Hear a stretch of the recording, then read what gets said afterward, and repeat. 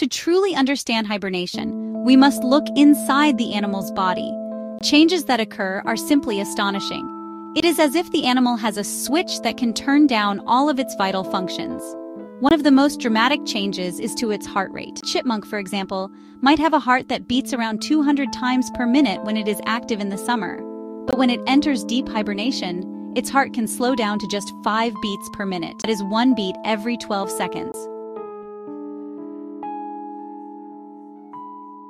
It is an almost unbelievable slowdown, a way of making the heart do as little work as possible to conserve energy. Breathing also changes in a remarkable way. An active groundhog might take around 16 breaths every minute. During hibernation, it can go for several minutes without taking a single breath. Its breathing becomes slow, shallow, and very irregular. This reduction in breathing helps to lower its metabolism even further. Less oxygen is needed because the body is doing so little work. The animal needs just enough oxygen to keep its essential cells alive, but not so much that it wastes precious energy. It is a state that would be fatal for a non-hibernating animal, yet for them, it is the key to survival.